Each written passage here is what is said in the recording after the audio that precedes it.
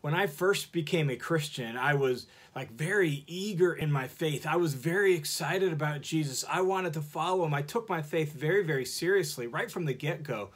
And yet, as awesome as that was, that led to a real struggle for me where I was so serious about it that when I was doing well in my faith, I was like, man, I was almost proud, almost self-righteous. And then I would commit some sin or something I've been struggling with. I'd lose my temper, something like that. And then I'd beat myself up and I'd pray, Lord, I'm so sorry. I can't believe I did that again. And I can't believe I have to ask you for forgiveness again. And man, I just beat myself up with guilt and shame and self-doubt.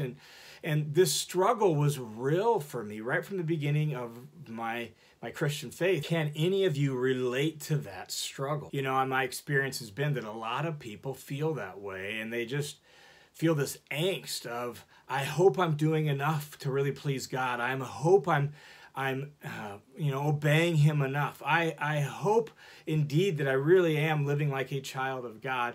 And this passage and these words I want to look at in this episode have the power to give us greater assurance, greater security, greater confidence in our relationship with God. So let's jump over to Romans. I want to look at Romans chapter 3. That's the passage we'll be in. And let me just set up the context so we understand exactly where we're at in the flow of Paul's thought. In Romans chapter 3, what Paul has done so far is basically he has gone through and shown how it doesn't matter whether you're from a completely pagan and moral background, whether you're from a decent home and a good moral background, whether you're from a religious background, that all of us have done things that we know are wrong. All of us, in Paul's words, have sinned. All of us have broken the rules in some way, gone against things we knew were wrong, and all of us, therefore, are guilty. And he has ended that section right before the paragraph I want to look at by essentially saying, stringing together a list of Old Testament quotes that point out how, man, all of us are guilty. None of us are totally righteous. And so by the standard of God's law, we are guilty as charged. That's where he has left off. I want to pick up in Romans 3:21 and really want to focus a little bit later, but we have to hear the whole flow of thought. So Romans 3:21, Paul writes these words. He says, but now, apart from the law, meaning the Old Testament law, the righteousness of God has been manifested. The righteousness of God is used all over the Old Testament, particularly in the Psalms, for God's saving justice, for God's ability to deliver and save. And so God's saving justice has been manifest, has been made clear, being witnessed by the law and the prophets. So it's apart from the law, but it's witnessed to by the law and the prophets. So it's in sync with them. Even the righteousness of God through faith in Jesus Christ for all those who believe. So God's saving justice is available through faith in Jesus Christ for everybody who believes in him.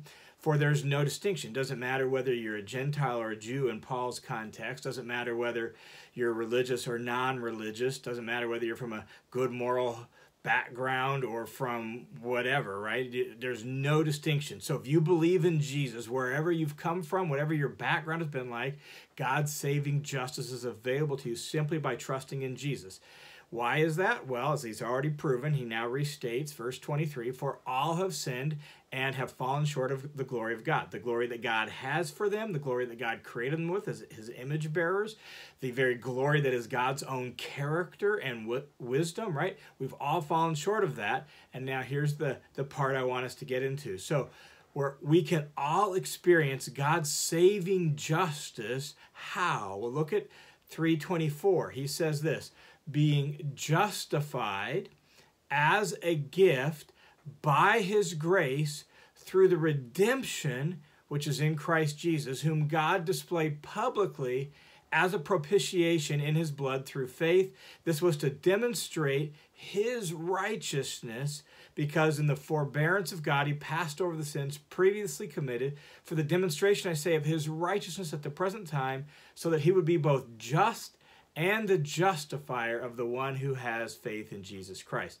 Man, that is a dense paragraph of Scripture, and we need to maybe hear some of these words, define some of these terms so we can really understand what it says. So I want to work backwards through the text and then work back towards the very beginning of verse 24 so we understand the logic of what's going on here, all right? So here's what he says. He says, we've been justified through the redemption, which is in Christ, whom God displayed publicly as a propitiation. So I want to take those three words, propitiation, redemption, and justify. What do those words mean?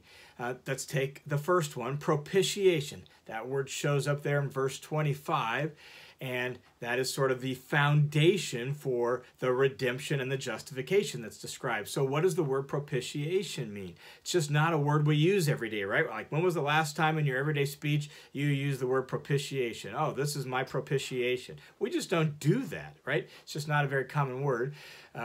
Certain translations translate it as like atoning sacrifice or things of that sort in an attempt to try to clarify, but I don't even think that clarifies.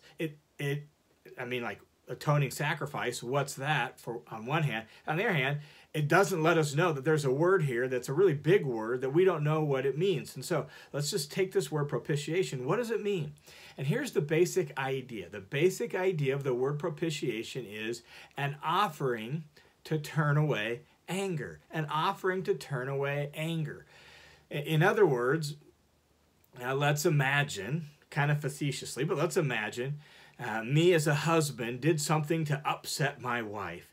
And being the husband that I am, I know she likes chocolate, and so I want to let her know I'm deeply sorry. And so on my way home from work, I pick up a box of chocolates, and when I come home, instead of going right in the house, I knock on the door. And when she comes to the door, I'm down on one knee and I say, "Oh, my love, here, please accept my propitiation."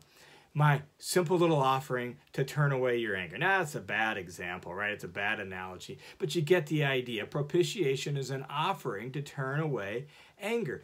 And in the Old Testament of the Bible, where kind of the background to this whole passage, that would happen on the Day of Atonement. Once a year, under the Old Covenant, the high priest would go into the Holy of Holies in the temple, and he would do so with the blood of an offering, and he would sprinkle that blood on the Ark of the Covenant, the mercy seat, the atoning place in the temple. He would sprinkle that blood on the mercy seat, and that would be the atonement. That would be the offering to turn away God's wrath, turn away God's anger. That's the basic idea of the word, is that it's an offering to make atonement. It's an offering to turn away God's just penalty for sin. God's wrath is not unpredictable. It's not capricious. It's not something that, one day he's going to be mad, one day he's not. God's wrath is simply his just penalty for sin. And so propitiation is an offering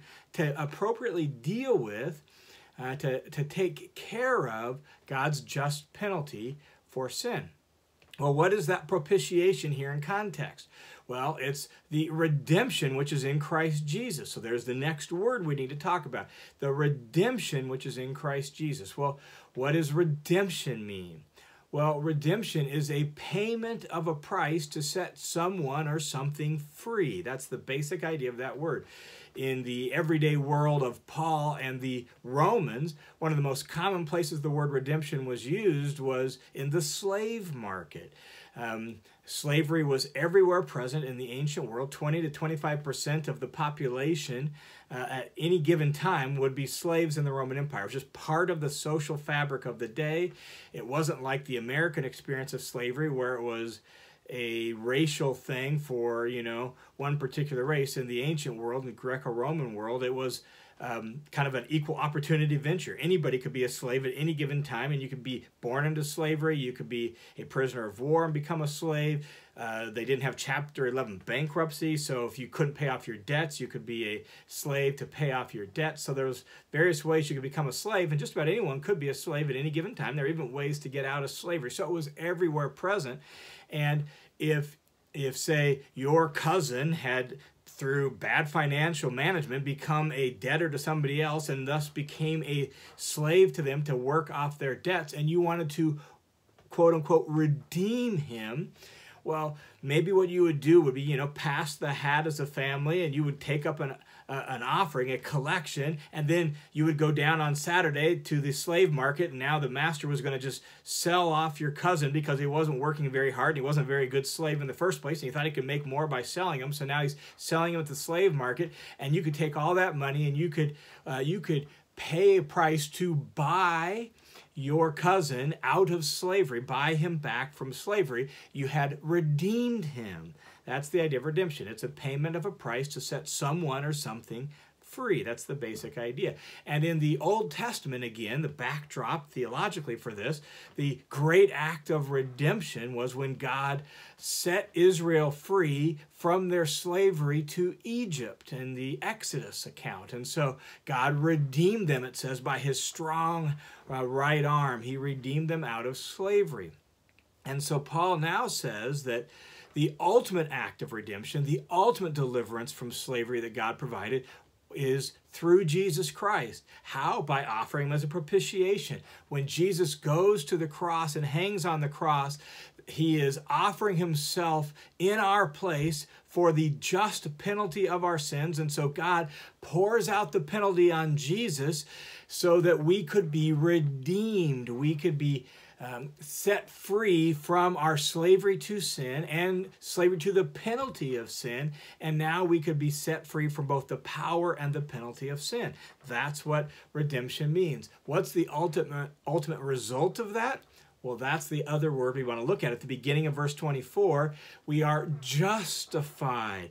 Everybody has sinned. Everybody's fallen short of God, and we are justified as a gift by his grace because Jesus offered himself as a propitiation and a redemption for our sins. And so now we can be justified. Well, what does that word justified mean? Well, the word justified really comes from the law courts. So propitiation comes from the religious realm.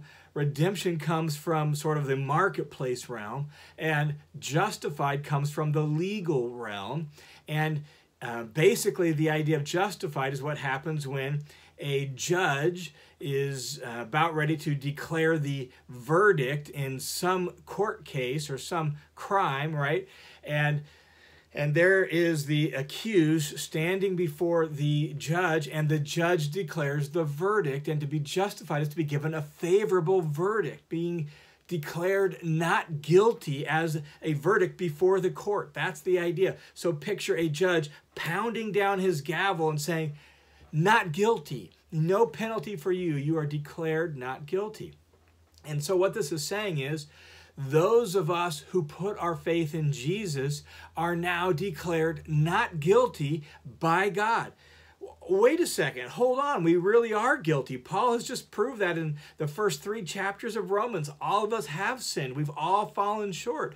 We all are guilty before the law. So how is it that a just and good law-abiding judge, a law-keeping judge, can declare us not guilty? Well, he can do that because the penalty was already paid in Jesus as a propitiation.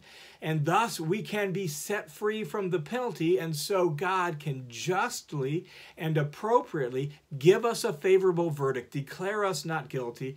And that's why in verse 26, Paul can say, God did this to demonstrate his saving justice, his righteousness, so that he would be both just and the justifier of the person who has faith in Jesus. He's just, he upholds the law, and he is the acquitter, the justifier, the one who sets the criminal free, sets the captive free, the justifier of those who have faith in Jesus. And so what you hear in this text, in this very compressed paragraph, you hear that in Christ Jesus, our sins have appropriately and already been punished. They've been dealt with. The penalty has been paid. God, therefore, can now set us free from both the penalty and the power of sin, and we've been redeemed so that God, in a just and justifying way, can declare us not guilty and set us free from our sins. When I understood this text, when I read this text, and all of a sudden it made sense, I had someone explain it to me just like I've explained it to you, all of a sudden, all that striving, all that pressure to perform, all that need to be good enough, all that guilt that I would beat myself up with, man, it was like the pressure was lifted as I understood this text. And now I realized I didn't have to be good enough. I didn't have to measure up. I didn't have to try to pay God back or prove God that I was worth dying for. I didn't have to do any of that because my sins had been completely and fully dealt with. And I stood before God 100% forgiven, 100% justified, 100% not guilty. Not because I had done enough, not because I had been perfect enough, not because I had been good enough, but simply because Jesus had paid the penalty for my sin. He was my propitiation. And I now was no longer someone who was in any way remotely under the wrath of God or liable to the wrath of God. I had been declared not guilty and given a favorable verdict before God. I was forgiven and I was set free.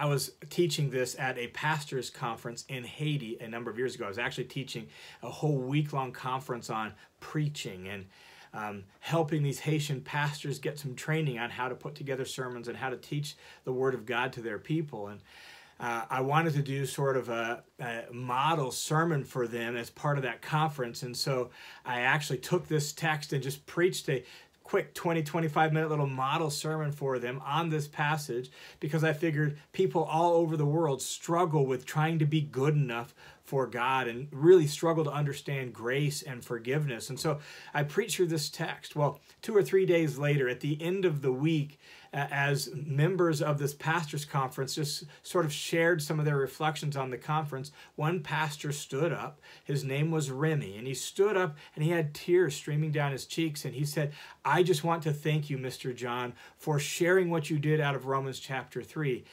I never really understood how my sins could be forgiven, and I never understood grace like I now do. And ever since the day you taught Romans 3 to me and you showed me that my sins had already been, the penalty for my sins had already been paid for in Jesus, I have been praying with so much more joy than I ever have before."